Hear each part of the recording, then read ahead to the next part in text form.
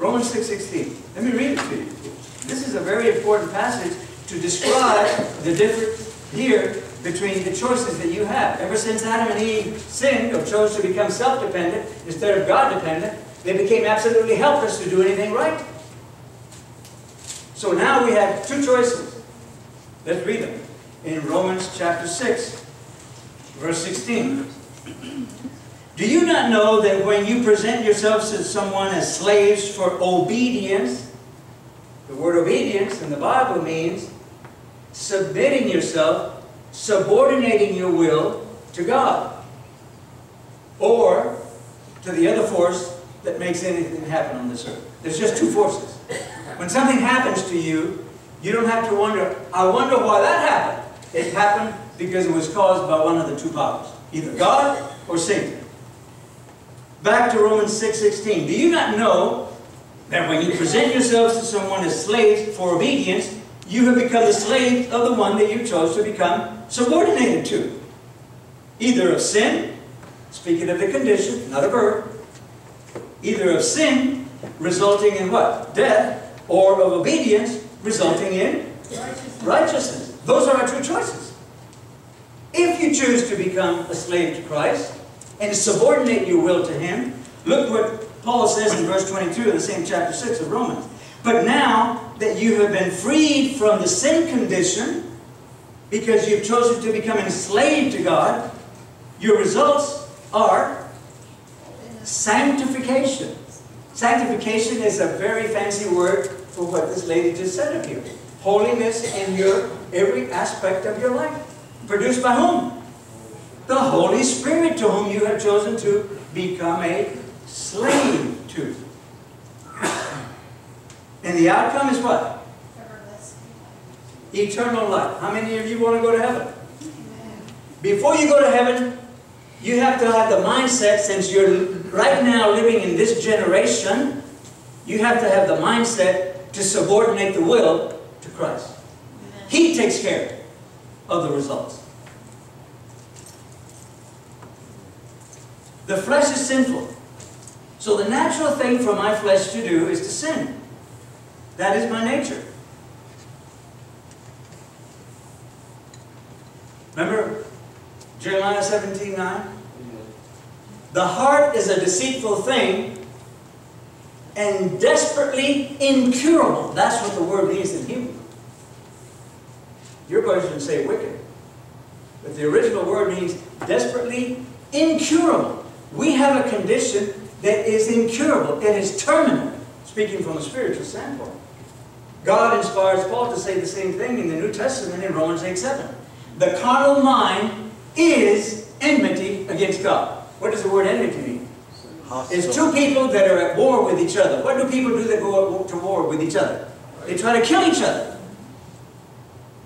The carnal mind is enmity against God.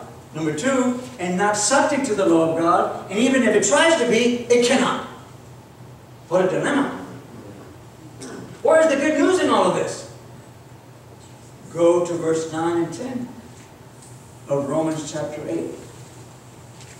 But you are no longer under the influence of the flesh, but of the Spirit. The next word is the key. If means what? I have a choice to make. If so be it that the Spirit of Christ dwells in you. Because if the Spirit of Christ does not dwell in you, I don't care what day you go to church, how you fix your hair, if you wear your dresses dragging the floor, if you become a vegan in your diet. I don't care about that. You do not belong to Christ. Any confusion there whatsoever? Now the good news is verse 10. But if the Spirit of Christ dwells in you, that's your choice, then the body becomes dead to the sin problem. And now the righteousness and the life of Christ has come into your soul and controls every aspect of your life. Amen. Some people do not like the scripture that I chose this morning.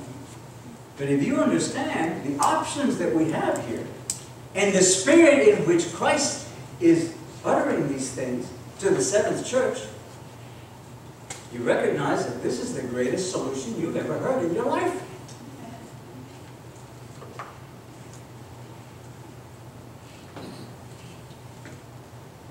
Lukewarm works are not natural. Hot works are, and cold works are. But lukewarm works are not natural.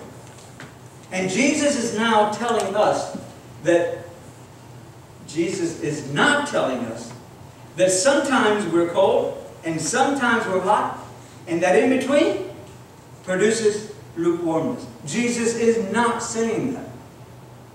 Jesus is specifically saying that your works are neither hot nor cold. There is no mixture here, according to Scripture, of hot and cold.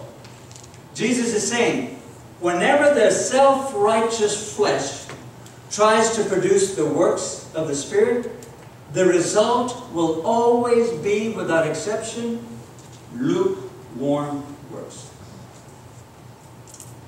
Today, some are teaching that the solution to our situation, our lukewarmness, is that we need a revival in the church. And they defend their unbiblical speculation by quoting what Jesus said to the first church, Ephesus. Turn, you have to read this. Revelation chapter 2.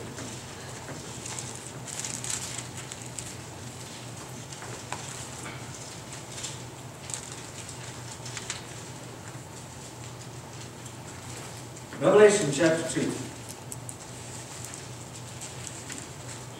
Verses 4 and 5. First church. Revelation chapter 2 of the seven churches. Ephesus. Verse 4. Jesus is speaking. But I have this against you, that you have left your first love. Verse 5. Remember, therefore, from where you have fallen, and repent and do the deeds you did at first. Or else I am coming to you and will remove your land out of its place unless you repent. We are being taught today that what we need is a reformation in the church. A revival. And they're using Revelation 2, 4 and 5 that I just read to you. Whoever does that is distorting not only the grammar, but the context of Revelation 2, 4 and 5. Because nowhere in Scripture does Jesus ever say to the seventh church, you were once hot, but now you're cold. And mixing those two has caused you to become lukewarm. Jesus never says that to the seventh church. So what is the solution to all of this? How many of you still want for Jesus to return within your lifetime? Okay, let's go to solutions.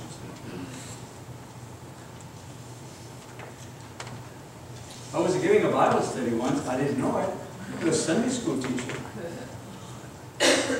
And he said to me, when is Jesus coming back? And I told him, when the second half of the sixth seal is fulfilled. He said, what?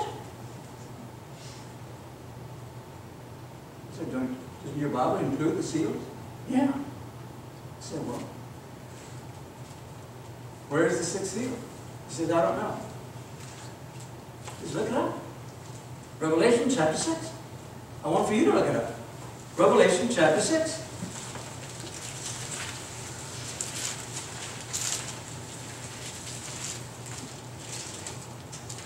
Let me read to you. Would you like for people to read to you? I love for my wife to read to me. Everything is done, prepared. She said, would you like for me to read to you? I said, yes, here we go. I'm going to read to you. This is not a bedtime story. This is a wake-up story. Revelation chapter 6. See if this sounds familiar, beginning with verse 12. Tell me if this has been fulfilled, yes or no. And I looked when he broke the sixth seal, and there was a great earthquake. We know that from seismologists that have told that there's never been an earthquake like the one that happened in Lisbon, where it was felt in several continents. I come from California. We have earthquakes there all the time. And people call each other when you have an earthquake, say, hey, did you feel the earthquake? No. Well, you're talking to someone that's in the next county. Not the next continent, the next county. No, we didn't feel it. Well, how bad was it? Pretty bad. This earthquake, November 1st, 1755, was felt in several continents. You might want to read it for yourself. Great Controversy, page 304. Continue.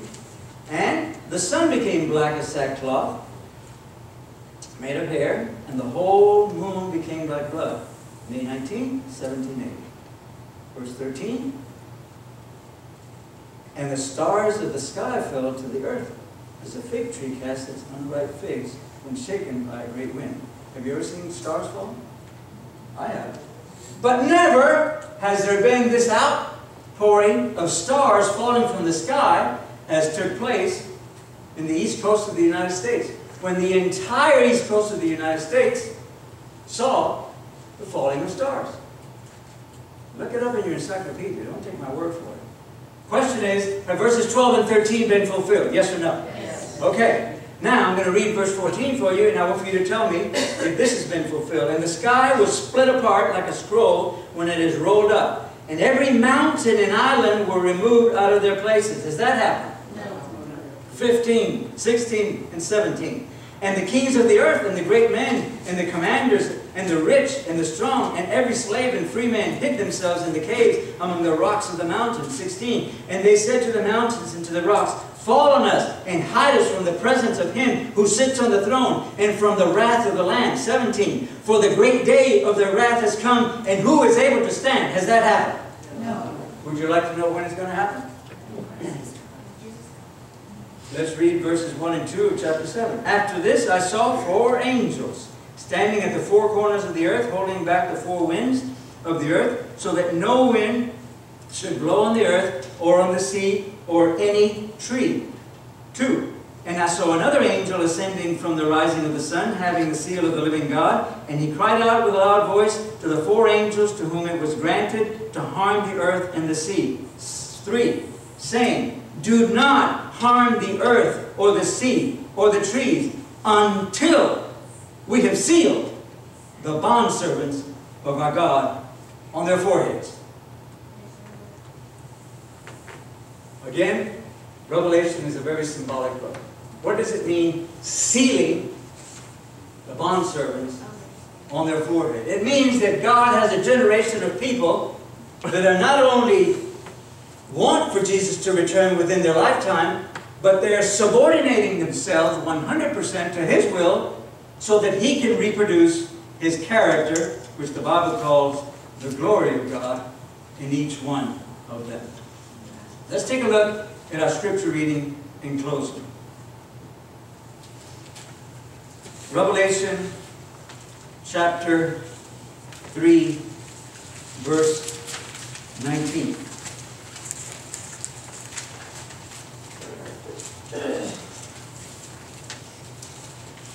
Those whom I love, I reprove and discipline. Be zealous, therefore, and repent. 4 very important words here.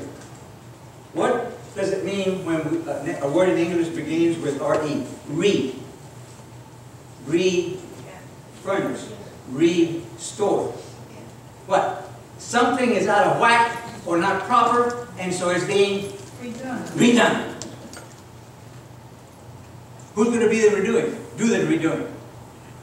Who is going to let Him do the redoing? That's your and my choice. Discipline. Kind of strong term, but if you look it up in the original language, it means to instruct, to teach you. Do you like that? Is that a little softer? The next word is repent. word repent, if you look it up in your concordance, it means to make a U-turn. Change your way of thinking. Change your attitude. And finally, the word zealous. What kind of works do you want to experience in your life? Cold, works of law, or hot works? That's what the word zealous means. If you repent, Jesus says, I guarantee that I will produce hot works in you. That's what the word zealous means. Zealous. I believe that this is a very positive message and very crucial message. If the response to my original question is, how many of you want for Jesus to return within your lifetime? If that is the case, Jesus is ready to what? To restore you, teach you, instruct you. And all He's asking you to do is, would you please reconsider your thinking in the past? And I will produce hot works in each one of you. So that the world can see that this thing called the gospel really works. And you're allowing it to become a reality in your life. Now that I have you focused on me, Jesus says, now I'm ready to pour out the latter rain that will make all of this happen. And that is the choice that you and I have this morning. Do we want, not only in purpose, but are we ready to repent, make a U-turn from our attitude and the direction that we've been going in, and let Jesus reproduce His character in us, and in so doing, hot works. Our closing hymn is number 316.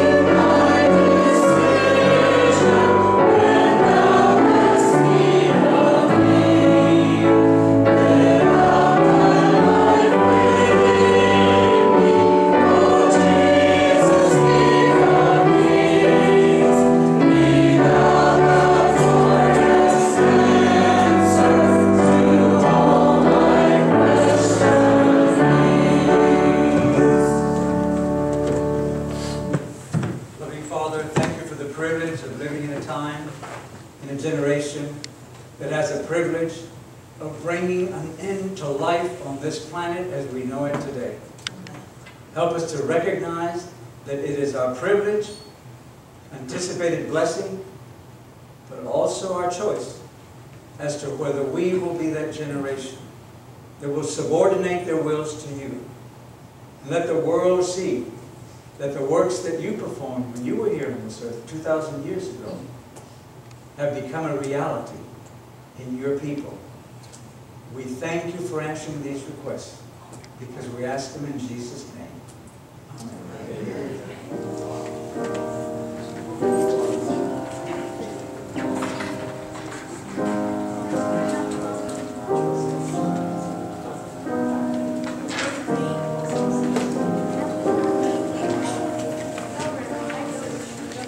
Thank you.